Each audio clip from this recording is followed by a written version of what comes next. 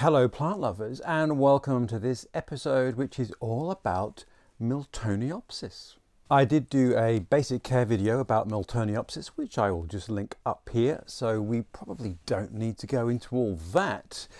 But obviously since then mine has burst into bloom, and so it seemed like a good idea just to check back in and go over a few details, because a few things become more apparent the more you grow such things. So welcome to Miltoniopsis Revisited. So firstly, the name of this one is Miltoniopsis Kelly Spangled Banner, and I think I have to say that just about all the Miltoniopsis have really silly names. I was trying to find out who they were named after, and the Milton bit of Miltoniopsis turns out that they were named after a Viscount Milton in the early 19th century who was an avid orchid collector. There you go. As we know, there is a little bit of a reputation out there that they're a bit of hard work and they're a bit difficult.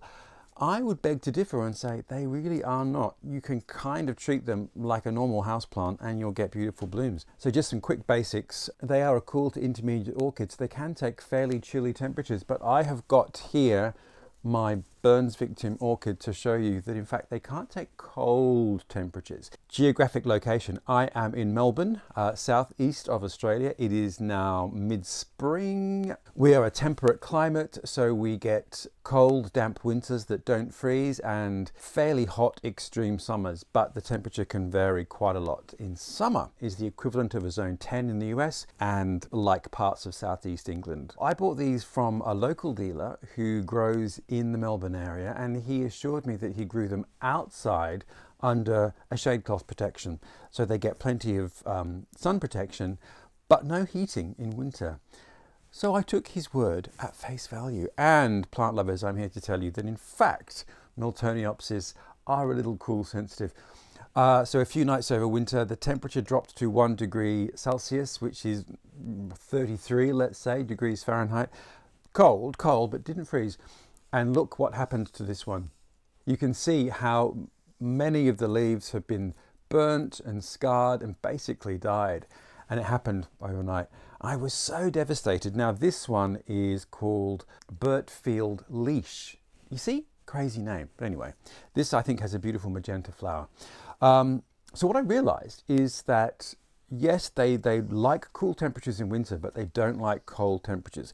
So effectively what they love is the same temperatures that we love, which makes them the ideal houseplant because they like a cooler winter, they like a warmer summer, but they don't like extreme heat. Now we've been through this in the care. So the other thing is they like strong filtered light, and they like to be kept evenly moist without being overwatered, but don't let them dry out.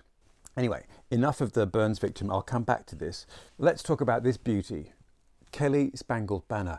The flowers are very Miltoniopsis-like in that they're quite pansy-like and really huge. If you compare my hand to the bloom, it's they're really big. And here is the proof of my credential as a rank amateur, is that I didn't realize that these orchids were fragrant. And I'm here to tell you, the fragrance is unbelievable. It's like if you imagine a spicy marigold mix that you're about to sprinkle on some fabulous Indian dish, kind of what it smells like. And when this bloomed for the first time for me, I put it on the dining table so we could see it when we're having breakfast and lunch and dinner. I thought, what's that smell?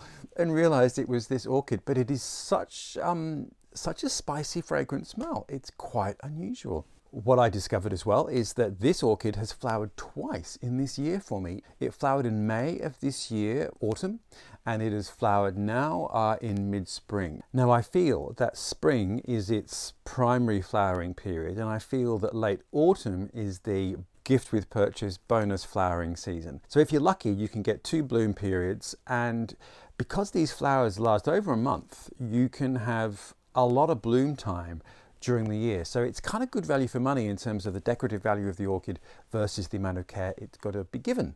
There are plenty of hybrids with amazing colors and speckles, monochrome, etc., etc. So do have a look. And I think just don't be afraid. I've had the strangest problem with this one. I don't know if you can see. There were a couple of other flower spikes that came out this time. And in fact, there were 2 others. So I should have had 3 blooming flower spikes.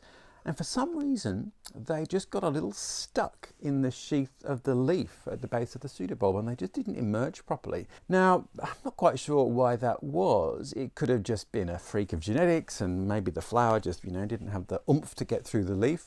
But there could be other environmental factors as well. Sudden hot drafts, sudden cold spells, sudden change in temperature, being suddenly dry, being suddenly overwatered. Now, none of these things apply to this. The conditions were exactly the same, and this flower spike has bloomed. So maybe it's just one of those things. Which brings us to the cycle of life. So you get a flower spike from the base of the pseudobulb, and the flower spike emerges from the leaf, and then up it goes. And it will appear from last season's growth. So the key to getting a good bloom is to make sure that you get lots of vegetative growth every spring.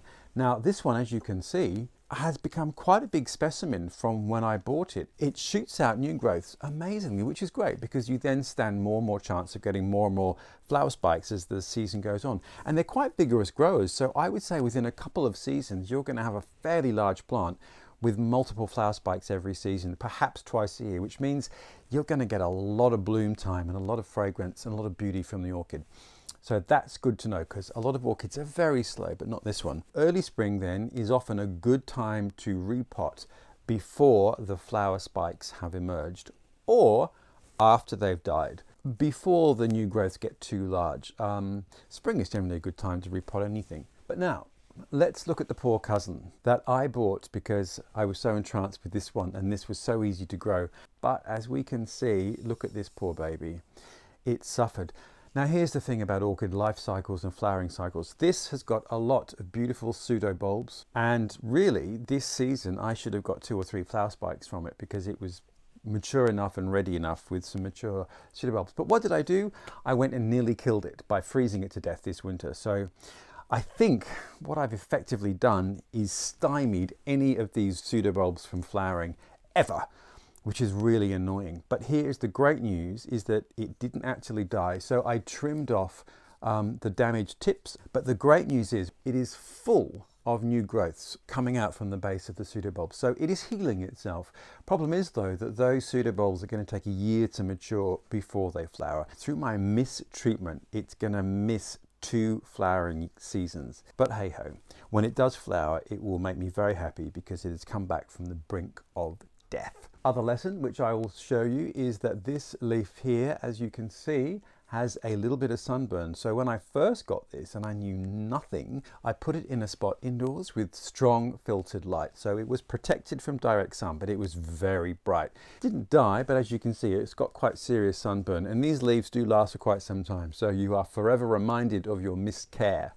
So it likes the same kind of light you'd give an oncidium, and in fact the same kind of light you give to lots of orchids. And there you are. In Melbourne, I'm very lucky in that I can put these outside under protection, so under shade, for most of the year. The minute the temperatures start to drop below 10 degrees Celsius, and forgive me what that is in Fahrenheit, let's say it's around 50 degrees Fahrenheit, bring them inside. But most of late spring and most of summer and early autumn, I will leave these outside. So there we go. I think Miltoniopsis are not that difficult. Don't be afraid, plant lovers, have a go. There are many, many, many beautiful hybrids out there. If you can get one of these from an orchid shop near you, go for it. A spicy marigold, and who doesn't need that in your life? There we go, orchid lovers. Miltoniopsis follow-up 101. Feel free to ask me a question. I am an amateur struggling to find my way with orchids, but all of this is from my own experience growing orchids here in Melbourne in Southeast Australia. Thank you for watching, and do hit like and do hit subscribe if you want some more videos. All of these videos are made based on my own experience of growing things here because I couldn't find information that was quite specific to my area. So I hope this has helped you in some way. Next week, an Australian orchid of mine is in bloom, so we might have a little look at that. In the meantime, take care wherever you are, and I'll see you next week.